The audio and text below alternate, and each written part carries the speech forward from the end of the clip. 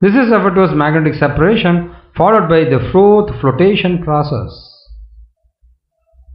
Obviously, through Froth flotation process, the froth is formed in the top and it can be taken out. Froth flotation method has been in use for removing the ganj from sulphide ores. In this process, a suspension of the powdered ore is made with water. To it, collectors and froth stabilizers are added. You are able to see there is a rotating paddle which will rotate the pulp of ore and oil, and paddle draws in air and stirs the pulp, and you are able to see the mineral froth here.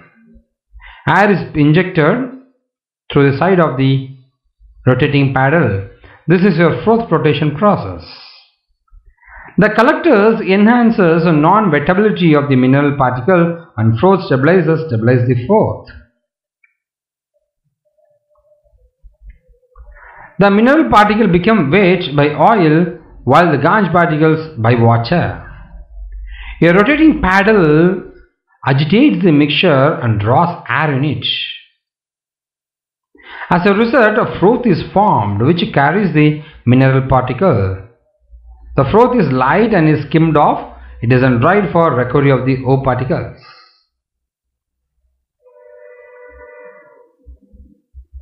Sometimes it is possible to separate two sulphide ores by adjusting the proportion of oil to water or by using depressants. For example, in case of an ore containing zinc sulphide or lead sulphide, the depressant used is sodium cyanide. It selectively prevents zinc sulphide from coming to the froth, but also lead sulphide to come with the froth.